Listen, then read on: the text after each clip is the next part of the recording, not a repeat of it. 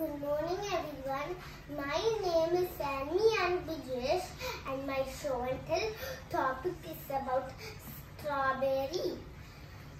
Okay, let me ask you a question. What makes strawberry different from other fruits?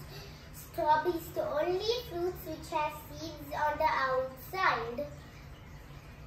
Strawberry is a small, bright, reddish fruit. It has tiny edible seeds which grow on their surface.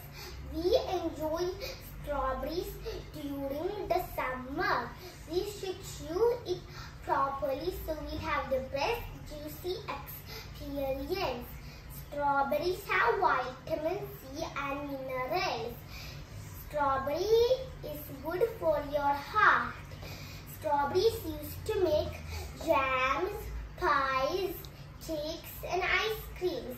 Children love this fruit very much. Thank you all. Have a nice day.